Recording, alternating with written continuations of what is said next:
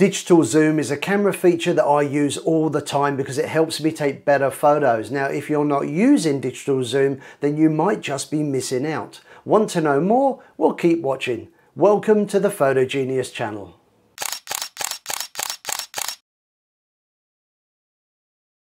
Hi, Paul here from Photo Genius. Welcome to my channel where I post regular photography tutorials, all designed to help you get more from your digital camera so you can take better photos. If you are new to the channel, please consider subscribing. This week's video is all about a camera feature called digital zoom that I find very useful, and I personally use it all the time. Now, regular viewers would have seen me talking about this feature in previous videos, but because I've had so many questions about digital zoom and because I meet so many photographers who don't know the benefits of this feature, I thought it was time to make a dedicated video all about digital zoom. So I hope you're going to stick around and enjoy the video and learn more about how to get the best from this really cool camera feature. So let's begin with the obvious question. What exactly is meant by digital zoom? Well, if sometimes like me you like taking pictures with a smartphone as opposed to a proper camera, then there's a good chance you've already used digital zoom, maybe without even realizing it. When you pinch to zoom on a smartphone, you're actually using digital zoom. Yes, it gives me a closer shot of our dog Boo, but the quality is really poor. Now, the problem here is that a digital image is made up of pixels, so the more you zoom in, the lower the resolution, and this will affect your image quality, and not in a good way.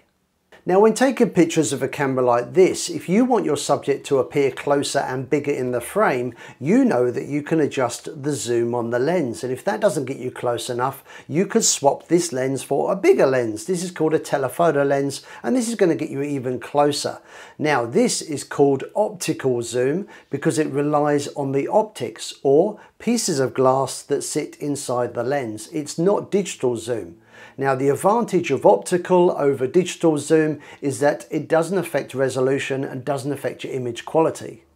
So if optical zoom is better than digital zoom, then you'd be forgiven for thinking, what is this fella going on about and why is he talking about the benefits of digital zoom? Well, it's because the benefits are to be found prior to taking the picture, particularly if you're using manual focus. Using digital zoom, you can nail the focus every single time. And this is a technique that I use a lot myself, and it's very popular with landscape, macro, architecture, and astrophotographers. Now, for me, I'm a big fan and a big user of autofocus, particularly if I'm shooting a moving subject, which can be tricky to focus on. So I'm thinking about maybe sports or wildlife photography.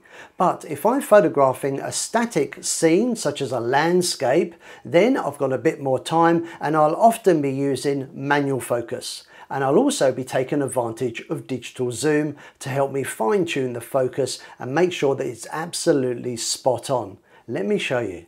Now, typically most cameras will have two buttons on the back with these icons on the buttons or next to them. Now, these are referred to as the magnify buttons. Now, I like to refer to this as digital zoom. The plus button will zoom in or magnify the image, and the minus button, of course, will zoom out or decrease the size of the image. So for my subject, I'm using a can of lemonade, which I'm just going to rest here on the Death Star. Now, turning the live view mode on, I'm able to see effectively what the camera is about to record. And to be fair, looking at the screen, this looks pretty sharp, but I'm going to use the digital zoom button. So I'm pressing the magnify button on the back of the camera. I'm going to zoom in, and I see now that things aren't actually too sharp. So I'm reaching around to the front of the lens, I'm adjusting the focus ring, and now the subject looks much sharper. Now, this could easily have been missed. Now, as I've mentioned already in this video, I personally use digital zoom all the time. It's a really great feature. Just a few nights ago, I shot this image in Brisbane. Now, I use digital zoom to help me get the Story Bridge nice and sharp. What about this moon shot that I shot earlier in the week? And I also featured digital zoom in a video that I just put out called Macro Photography for Beginners.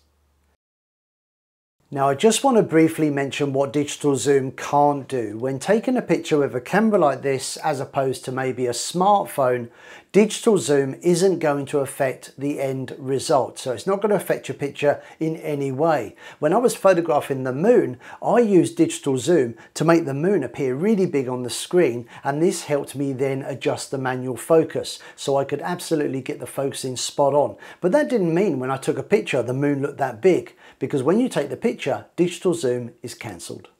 Now for those of you watching who might be using mirrorless cameras, did you know that when playing back your images, as an alternative to viewing the images on the LCD screen, you can also view your images through the viewfinder. Now this I find particularly useful if I'm checking my images and I'm outside on a bright day. Plus, yes, you can also use digital zoom to zoom into your image and check the focus all within the viewfinder. Now it's nearly the end of the video, but as a thank you for those of you still watching, I've got a really cool bonus tip, and this is for when you're playing back and viewing your images. Taking an image and being able to review the image immediately is one of the biggest advantages that digital cameras have over film cameras. But viewing an image on an LCD screen that is around 3 inches wide is not always ideal, because even a blurry image will appear sharper when viewed on a small screen. For example, here is an image that is clearly out of focus, but the smaller we make it, the sharper it will appear, and this can be very deceiving. Which is why it's so disappointing to get home and view an image on a larger screen only to find out the image you took was not in focus. Now that doesn't have to be a problem with digital cameras, because when playing back and viewing your images, you can press the plus button to zoom in or magnify the image, and this of course is a great way of checking that the image is sharp and in focus. And if it's not in focus and it's not sharp, then you have the opportunity to try again. But here's my tip. Did you know that when you have zoomed in on an image, if you rotate the dial on the camera, you can then view the next image, but at the same magnification? Now this is a great tip and a great way of comparing images side by side. And when you're done, just press the minus button to zoom back out. Now bonus tip number 2, when looking for an image on a camera, it can be tiresome skipping through the images one by one. So instead, press the minus button to zoom out or reduce the magnification, and you will see smaller thumbnails of your photos. Now you can skip through the images much quicker, and this is a much more efficient way of finding images. Once you've found the image you want, simply press the plus button to view the image at full size.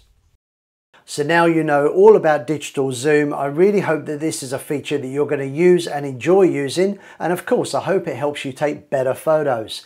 If you've enjoyed the video, please consider giving it a thumbs up, because it does help the videos get noticed and that helps the channel grow.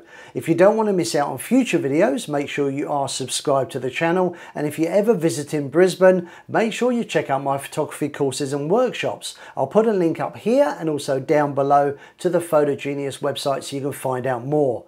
All that's left to do is to say a big thank you for watching this video and for supporting my channel, and I hope to see you again sometime soon. See ya. Bye.